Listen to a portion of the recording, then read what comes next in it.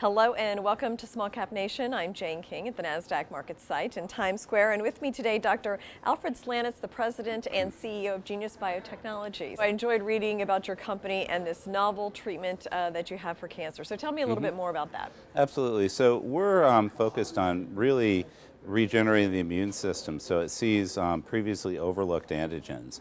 And we build in certain functions into these cells outside the body, away from the cancer, including better killing activity, homing and going into the tumor to make it hot with T cells, and then also memory and duration to lock in a durable response. We have a GMP process to make these very, very effectively, which is done by a full, industry experienced development team. And we can basically, we believe, commercialize autologous therapies, personalized therapies for patients' tumors in a very, very cost-effective way and scalable way. Tell me how this treatment would differ or improve upon what we have now. Well, it's really a paradigm shift in the way that we treat cancer, and people have started with things like the PD-1 antagonist, of course, which everybody talks about.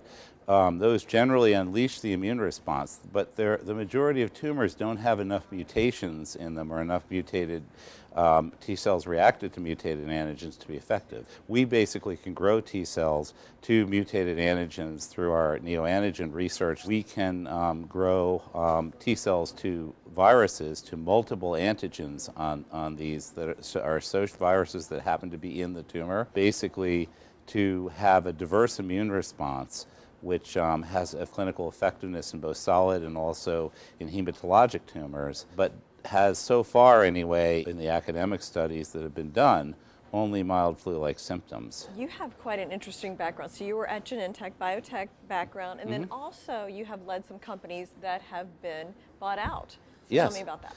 Well, yeah, or have gone public. Okay.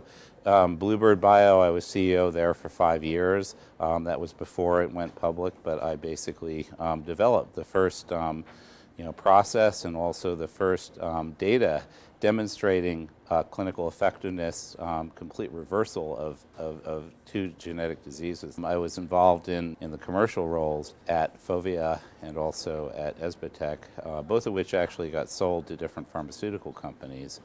And I was with Transgene, which we took public, which was a gene therapy and cancer vaccine company. And of course Genentech, where I served on the development teams of Herceptin and Rituxan and Xolair and Avastin. Wow. Really immuno-oncology or in that era. The treatment that you're talking about, the novel treatment, is cost effective. That is one of the things about it that makes it appealing. Yes, because of our process, we actually believe that we have a very, very low cost of goods sold once we reach scale in our modular manufacturing facilities that we have designed. Basically, we have a cost of goods sold which is under $10,000, and that's of course gives you flexibility to make a reasonable profit, but also really make treatments accessible to patients. Sure. All over the world. How has the clinical trials been? Where does that stand? What's been the effectiveness of that? Yeah, so the trials that I mentioned were done by academics, mainly in the Epstein-Barr virus field. So the trials for this were approximately 6 months away from initiating our first study. Okay. And we actually have 2 that we have in the works. One is focused on Epstein-Barr virus associated non-Hodgkins lymphoma and gastric cancer. That should start in the second half of the year. And then the others focused on actually glioblastoma. That should be somewhere around June. And you have some investor money that you've used. What are the highlights of that? Well, we've raised $10 million so far to date. $1 million of it actually is my own money into the company. All common stock. Okay. Very, very straightforward cap table. Our financials and everything are completely audited, and we basically have a very, very high standard with as if we're almost a public company at this point. Okay. In terms of our accounting standards. Sure. And everything we're doing, from that perspective. And what are your goals for 2017? Well, our goals are to basically raise a quick 3 to 5 million, and then a $30 million round later in the year. Okay.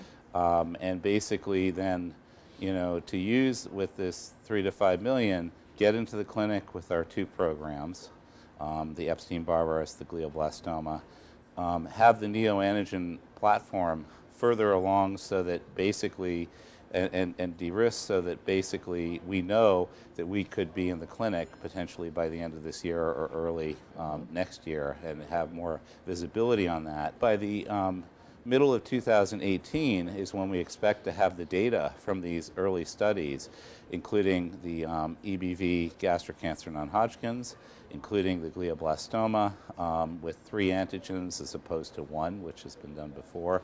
And then finally, our first neoantigen data towards the latter half of 2018, which we believe will be really exciting because, that is the ultimate in personalized therapy to diverse antigens, which are totally tumor specific, which we can grow T cells to. Okay, well, good luck. Yep. And thank you for sharing the story of GENEIUS Biotechnology with us today, Dr. Slanetz. And thank you as well for joining us on Small Cap Nation. For more interesting stories about interesting companies, you can go to smallcapnation.com. I'm Jane King at the NASDAQ market site. Have a great day.